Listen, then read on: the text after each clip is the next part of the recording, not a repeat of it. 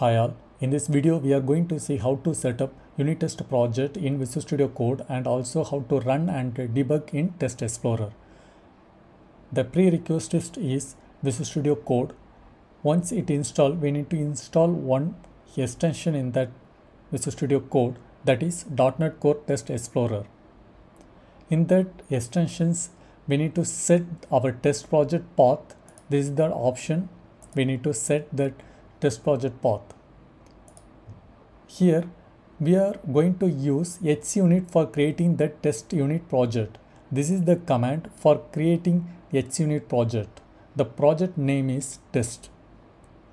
In this screenshot, we can see Test Explorer window in left side. Also, we can see one icon here. This is the testing icon. Let's see in Visual Studio Code. Here we created some project app database repository and this is the HUnit project test. Here we can see one test case. Let's see the extensions. Here see, this is the extensions I already installed. Once install these extensions, we need to set the test project path here. Here we can see the setting button, extension setting. If you scroll down, this is that option to set the test project path.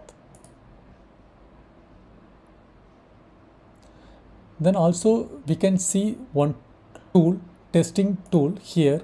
Once we install these extensions, we can see this option. Here we can see one test case which we written here. If it not reflect, just refresh this button, then it will recreate all test cases. We can run these test cases.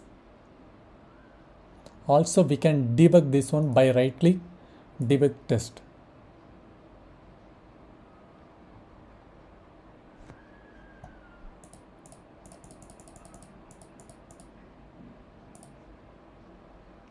See, it's paused. Thanks for watching. Yeah, bye.